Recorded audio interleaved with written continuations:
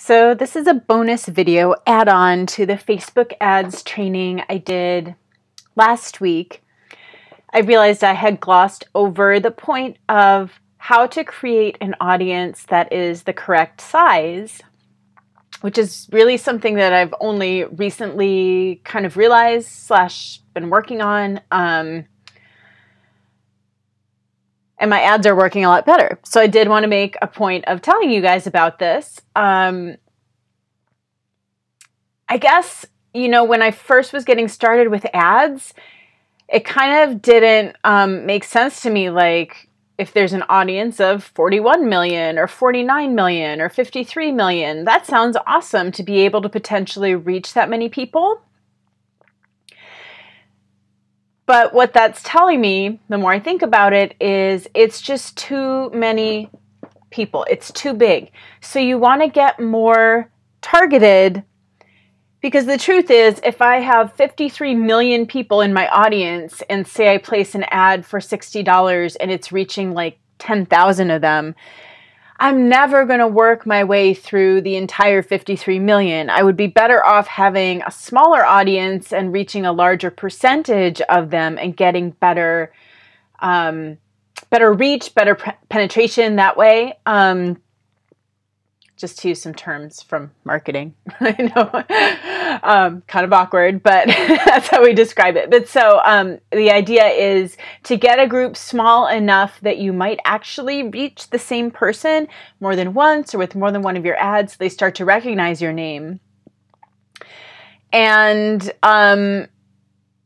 beyond that, the idea is just that if the group is too big, you haven't gotten targeted enough with your ideal customer. And sometimes narrowing it down can feel a little bit arbitrary, but I'm discovering that it is worth doing, even if it feels arbitrary. So, on this screen, I just wanted to walk you through kind of what all these audiences are. And I went over this a little bit in the longer training, but to give you just a little more detail, like, this older one here, these are like really big pages that I feel like these brands were things that I was like really excited about, The Bachelor, Starbucks, Victoria's Secret, but it's still, the age bracket is 18 to 64. It's probably too big. And if I would narrow down the age bracket, I could get this one smaller. So the one important detail is on almost every one of these audiences, I've excluded people who already like my page. And that's just important to keep in mind. If you have some ads that you're targeting to people who do like your page already, then you just want to know who you're targeting. So I recommend keeping it separate, that you'll have a different message for the people who know, like, and trust you already, versus a cold traffic ad is something that, is free, or as a page likes ad is designed to bring in new people, and it's a totally different strategy. So I recommend keeping those two separate. Okay, then the lookalike audience, I did talk about this in the longer training, but this is something that's automated. I don't have any control over the number here. It's just something that was auto-generated by Facebook to match the demographics of the people who already liked my page. And every time I target to this audience, it's bringing in more people who are similar to the ones who already follow me and interact with my page. All right, then from freelance writers on down. Our older audiences, you can see I made them in 2015, was kind of just getting started with Facebook ads. Freelance writers is too small. There aren't enough people who have that listed as their occupation on Facebook, so these ads did not do well, and I haven't used this audience recently. The three that I use, anxiety and depression, infertility, and eating disorder recovery, those are the three audiences I use to bring new people into my page. As you can see, they're a little too big, so ideally it would be between 500,000 and 1 million. These are they're too large, but they're not, they're smaller than 49 million or 53 million. They're working pretty good for me, and I'm not going to change them. But with the newer audiences, I am trying to go smaller. And I can't edit any of these settings, by the way, because I don't want to repeat too much. But when I go in, I get an error message that basically these things are targeted on categories that Facebook doesn't gather data on anymore, but the 5.7 million people who are already in this group are going to stay in that audience. So the only way I can keep targeting these same people who initially were in the audience that was created is to just keep this audience and not change any of the settings. So that's why I'm still using those, just because they have been working well for me, even though it doesn't quite follow the rules that I'm telling you about. Now, this fitness interest, 49 million, is too big.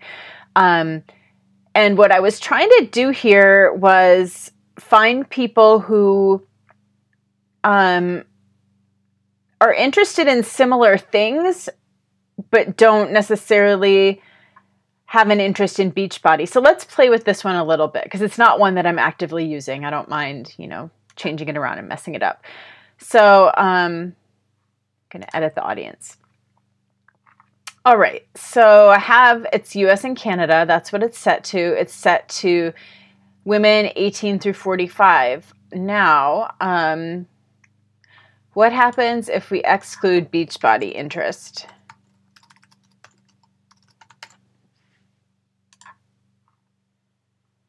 So you can track, and it didn't narrow it down that much. I think it went from 53 to 47 million.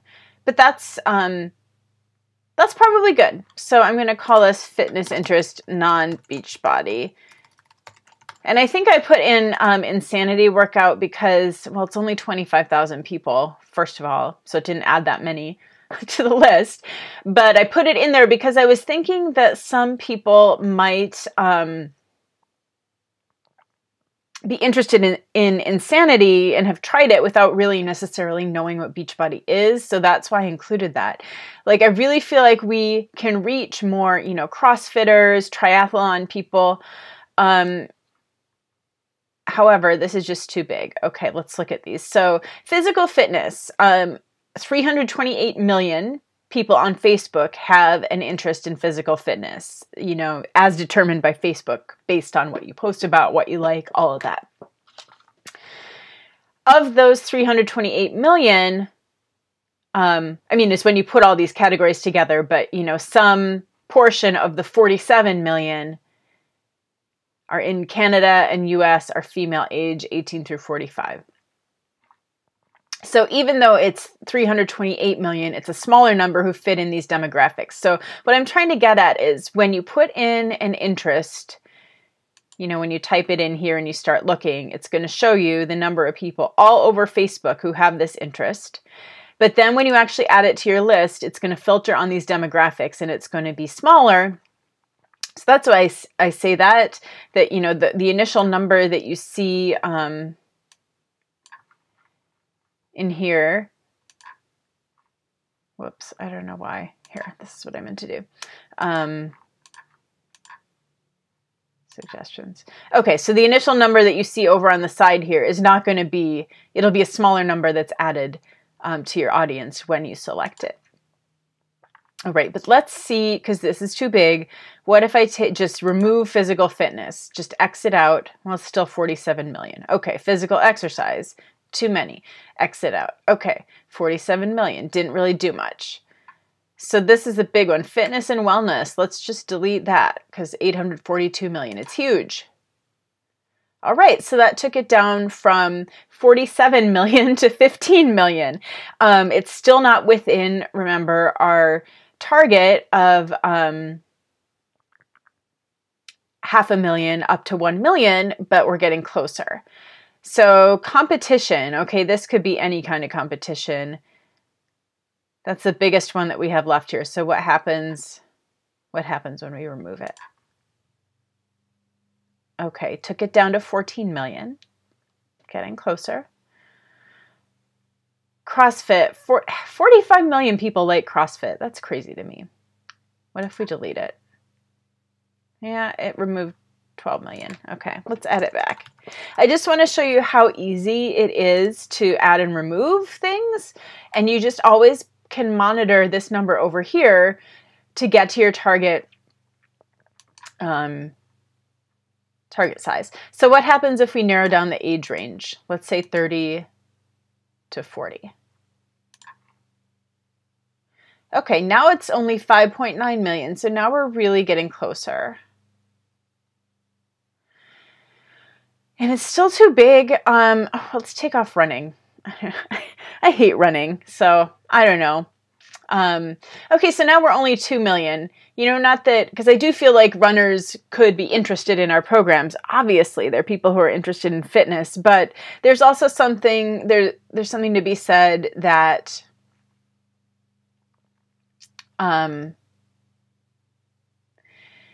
if it's something I hate, I might not get along with someone who's really into it, you know?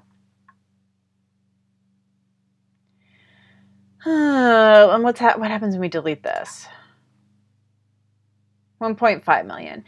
So I guess I just really want to keep these 3 because I feel like these are like intense exercise people who might not have still, you know, tried something like Shift Shop. So I'm going to call it intense fitness interest, non-Beachbody. Let's exclude Team Beachbody too. Get the coaches out of there.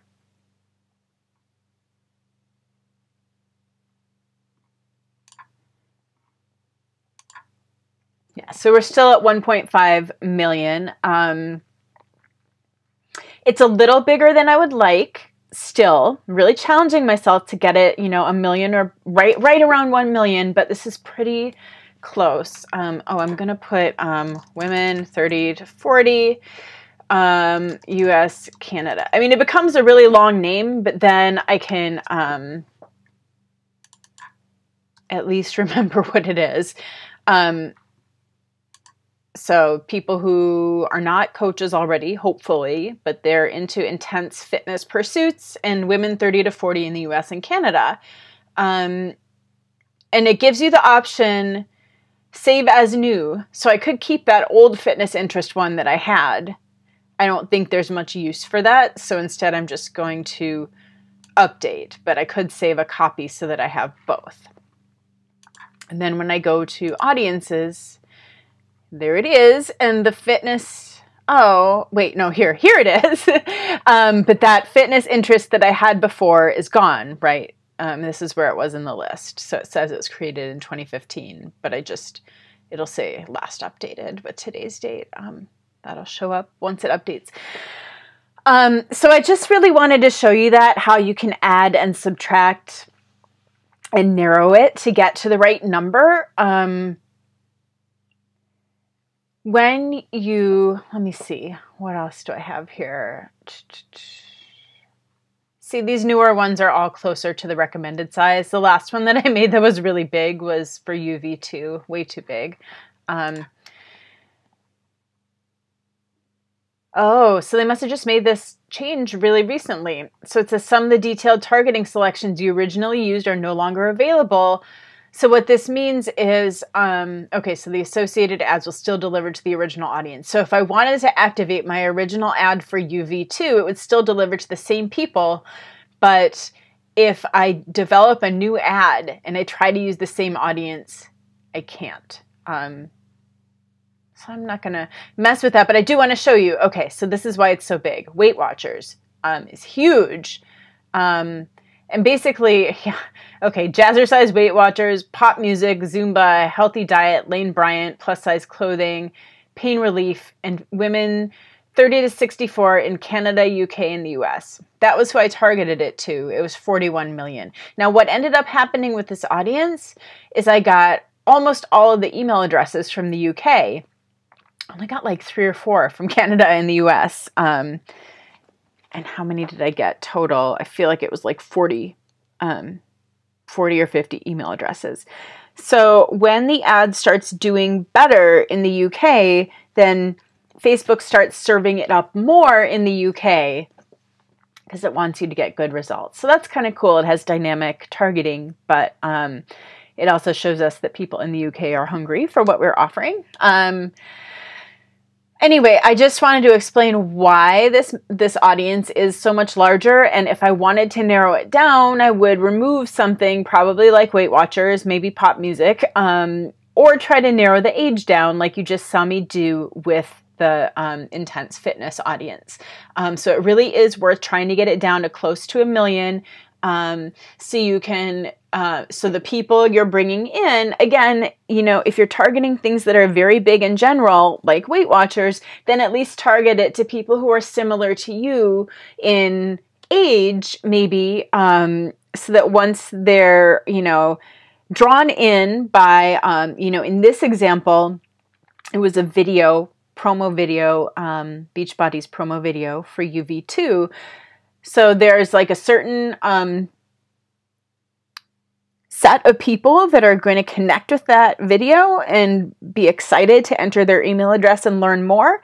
So once you narrow it down to people who are more similar to you, that's what it's going to bring in is, you know, in addition to being excited by the video they just saw, then when they get an email from you with your name and your picture and maybe to connect to you on Facebook, they're going to feel that affinity for you because of the similarities that you have. So this is something that just really recently clicked for me, and I want to share it with you guys because I really, up until, obviously, you know, this ad wasn't that long ago, like within the last month, yeah, May 21st. So it's really just within the last month that I've like really seen the point of narrowing these audiences down smaller instead of trying to reach millions and millions of people. So hopefully that makes sense.